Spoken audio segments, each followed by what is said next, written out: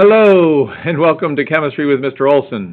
Today we're going to do some solution, I don't know what to call it, solution stoichiometry, and we're doing experiment A in our green packet. So, in class we worked out what all these concentrations, if you're having difficulty with that, a key thing to remember, well, actually review your diagram on page 133 of our composition book. This reviews how the concentration of H plus varies with acids, neutral, and base, and also the concentration of OH minus. They're in balance in a neutral solution. In acidic solutions, H plus predominates, and in basic solutions, the OH minus predominates, and the actual concentrations vary in lockstep because the product of the concentration of H plus times the concentration of OH minus is a constant, 10 to the minus 14, which is kW, water's dissociation constant. All right, so we've worked to this point. We've figured out the moles in question 2.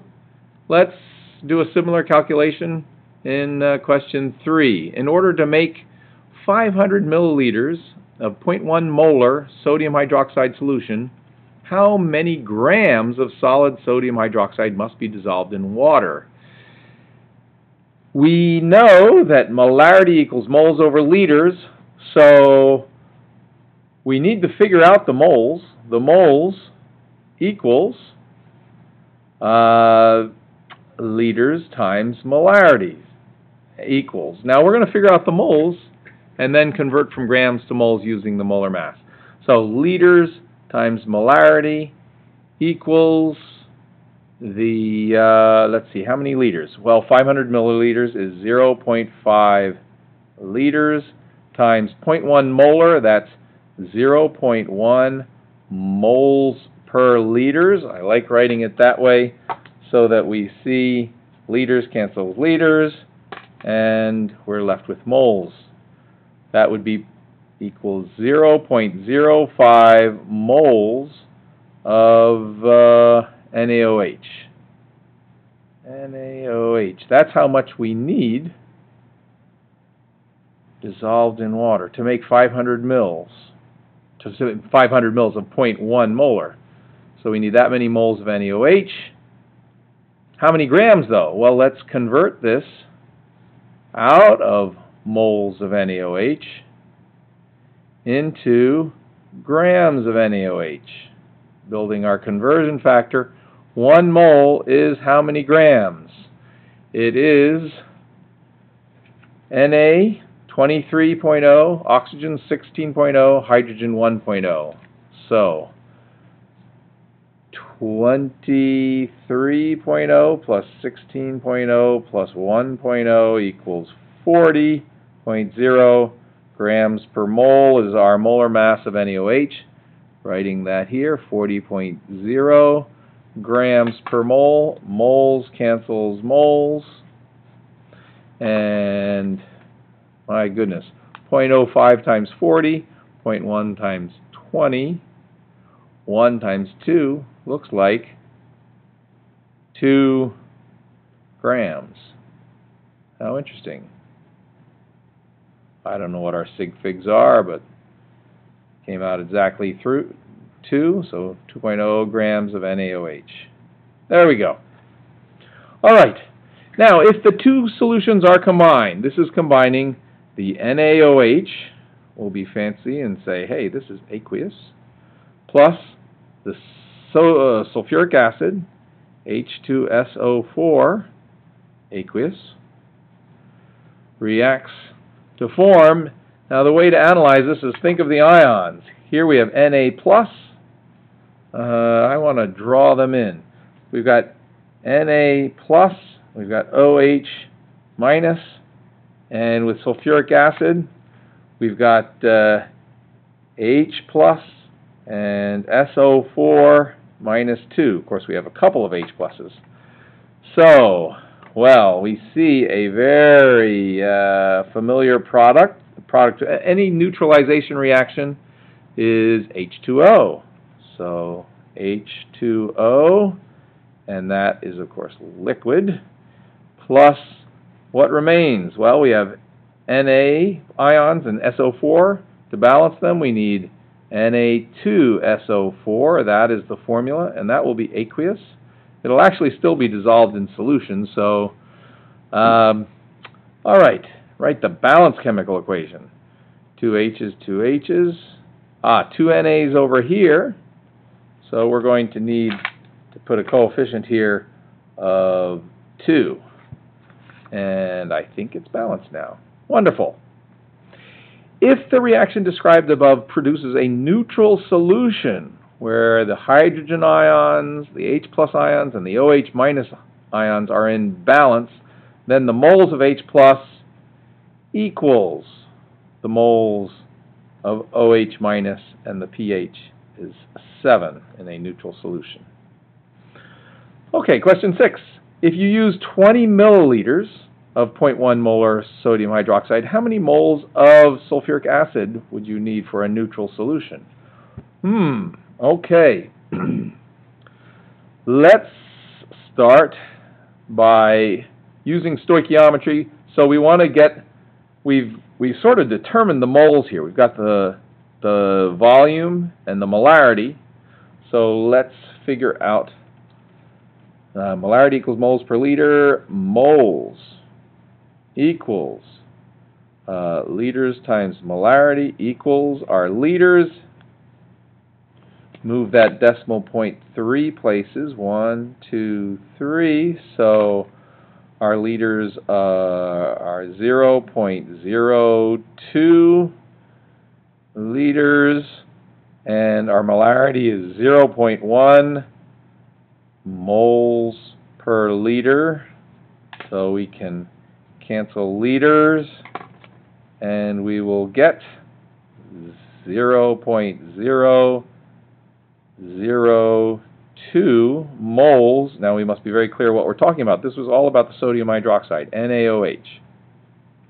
And now the stoichiometry, really, to answer the question how many moles of sulfuric acid we need to form a neutral solution, well, that would use this ratio in our balanced chemical equation.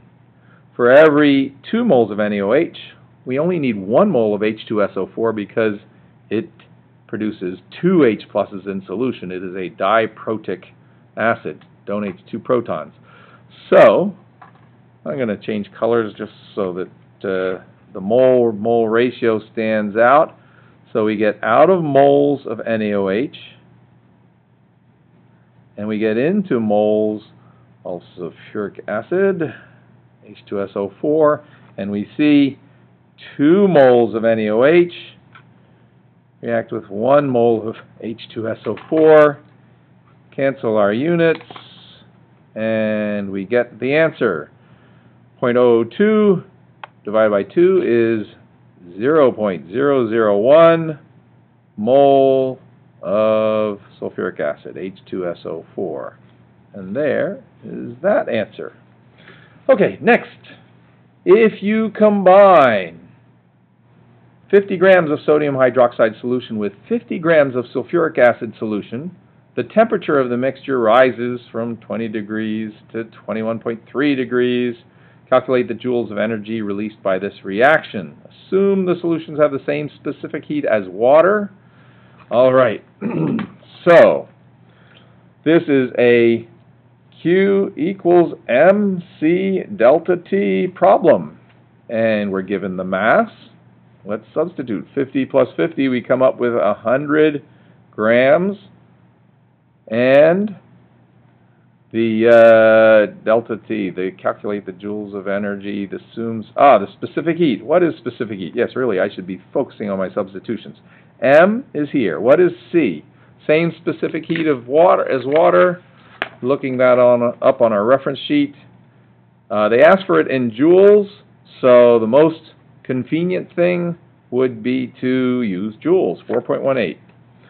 4.18 joules per gram degrees C. is our specific heat, and our delta T is T final, 21.3 degrees C, minus T initial, 20.0 degrees C.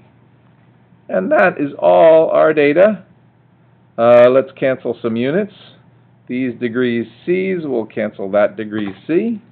This gram will cancel that gram. We're left with joules, which makes us happy because we want joules. We're calculating Q.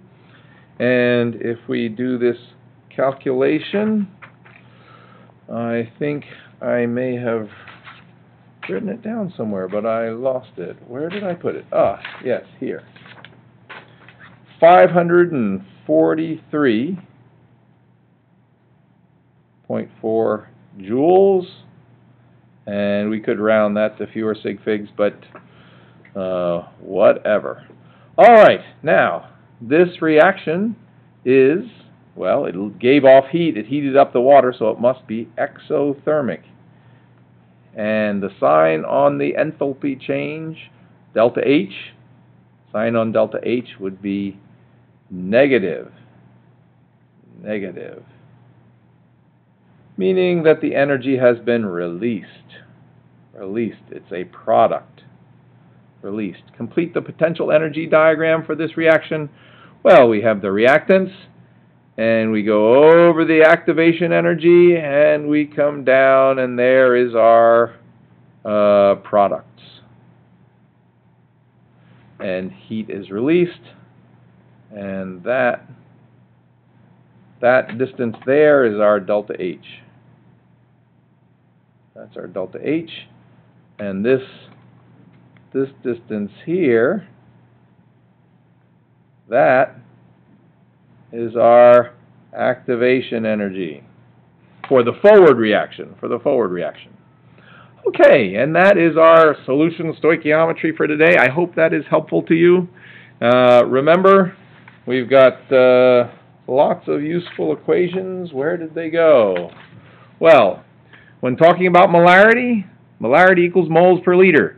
And this is a little confusing because moles and liters and molarity are units, but we also in this equation use them as variables. It's a little sloppy, but that's the way we do it. And here Q equals MC delta T, nice clean equation. These variables are variables, and we use units like joules, grams, joules per gram degree C, or calories per gram degree C, and delta T, degrees C. And I should have mentioned Q can be in joules or calories, or there are, of course, many other units of heat energy. So, hope that helps, and have a beautiful evening and weekend. Ta-ta.